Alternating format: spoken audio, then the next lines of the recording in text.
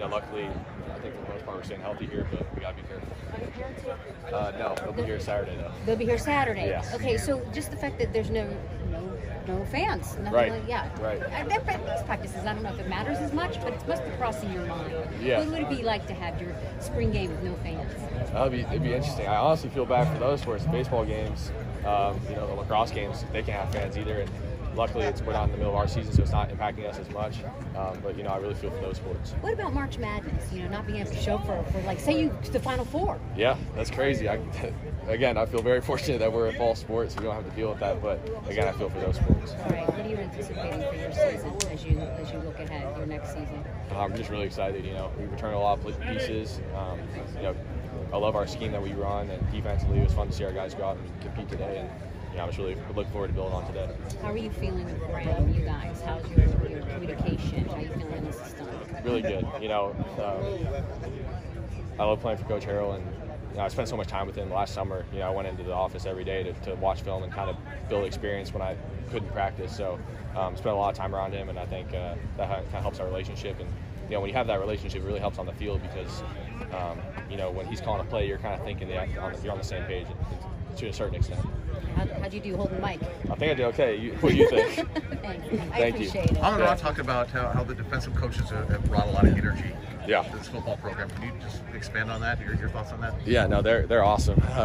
And as an offense guy, you think I wouldn't interact with them so often, but they're all over the place. They don't care offense, defense. When you're in the weight room, you're a Trojan, and they're coaching you up and bringing that juice. So you love to see it, and it's great because I think our offensive staff brings a lot of energy too, and to see them kind of match is a lot of fun. Were you feeling that before, right when they were hired, or are you just kind of noticing that out here now? Yeah, the day we got introduced to Coach Orlando, he gets to talk to the team, and he wants everyone to hug each other up and give each other a paw, he says. So that was fun, and it kind of just told you what type of guy he is and how he's going to bring a lot of energy to the program. Is that the kind of encouragement that you really work well with personally? Yeah, I think it's important to get guys excited to play.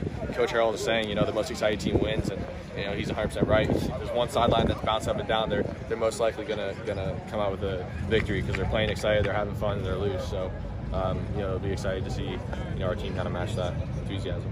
What do you think of the intensity in those DB wide receiver one-on-ones? I was only there for the second half of it, but it was pretty good to see. I got a little chippy over here during 7-on-2, so you love to see it. And as long as guys are going hard and competing every day, that's all you can ask for, especially in spring ball when you're going against your teammates. Initial thoughts on those young receivers and what even guys like Kyle Ford and Brew, you got a little bit of practice with last season, can add to this offense? Yeah, they're all really special, and that's everyone talks about the receivers in this offense, and deservedly so. They're really special, and today Gary and Josh both made great catches and great plays, and Brew and Kyle come out and continue to do what they do, and it'll be really exciting to see their development. Can you talk a little bit about this?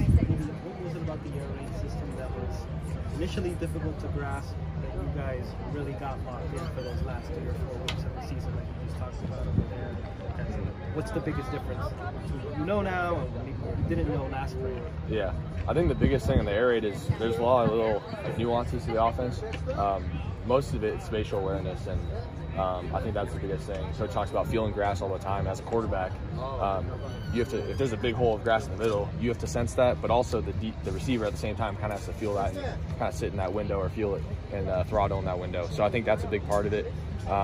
And again, there were times early in the season last year where we would do that, but also it wasn't as consistent as it is now. Now it's, especially with the guys that have been here for a while, you're kind of you're on the same page, if that makes sense. So it's not as it's grasping the system, but it's also sort of building the chemistry with your wide receivers.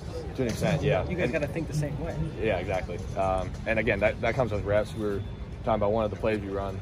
We weren't very good at last year, but Coach was saying we need to get more reps at it and we'll be really good. Right. And so I think a lot of that, but also a lot of it too is just as a quarterback, just trusting the system. And if you trust the system and go to your reads, you're gonna find the open guy and be successful. Where you get in trouble is when you don't trust the system, you start guessing, and that's when you start making mistakes.